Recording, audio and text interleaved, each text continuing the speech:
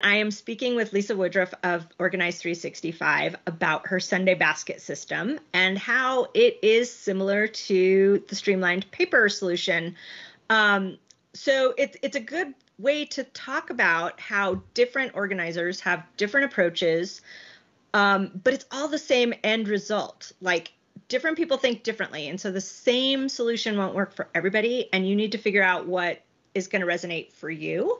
And that's why I recommend several different things. But I think from my research, Sunday Basket is most similar. So there's categories involved. And the paper solution has to file, to read, to act on, to enter, and recycle, and trash, and shred. That whole pile of go away. And then you process at a certain time of your week or month that you pick to deal with that stuff. So Lisa, tell us a little bit about how the Sunday basket, the overall kind of process of it works. Yes.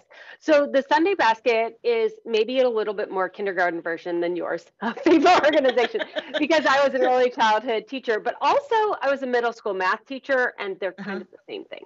Right. So what I have learned as an educator, and I've taught in private school, public school, disadvantaged children, Montessori education, we all learn differently. And so when I taught middle school math, I was teaching in a Montessori setting. I had 14 students and I had 14 lesson plans.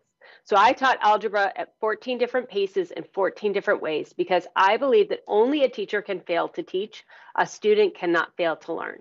So inside of the Sunday basket, I've incorporated a lot of different learning styles. And this is why it's so effective and works for almost everybody that tries it, because whatever your learning style is inside of the Sunday basket. So the Sunday basket has 25 slash pockets in it. There are 5 that are rainbow colored, and then there are 5 pink, 5 purple, 5 blue, and 5 green. And it organizes all of your active paper. So in your solution, you have a mix of archive and active paper. Yeah. We put the stuff that you would want to reference or go look, like I need to go find that paper, in a binder. So it's not in the box at all. Right. So in the box is just your active papers, but also it's your to-do list. It's anything that's in your brain is written down on an index card. We fill our boxes full of that. Your mail, anything that needs to be done. Like if you need to fix a battery, you just put the item right in the Sunday basket. If you got a quart of paint, you just put it in the Sunday basket till you're ready to do that project. If you need to refill a prescription, you just take the prescription bottle and you throw it in the Sunday basket. So it really is a nice pile on the end of your kitchen counter instead of having it all over the place. Right. And then you go through it every single week. Yeah. I love that, because it incorporates the to-dos with the paper, and the second part of my solution does deal with that aspect. But having a place, whenever I mention I have my out the door place, like all the stuff I got to take back, I have the pile of stuff to remind me to refill the prescription and paint the chair and all that stuff is, yes, I actually put a pile of the things. Once I've decided to do it, you got to limit how many things you work on at one time, but there is a method to our madness, if you will.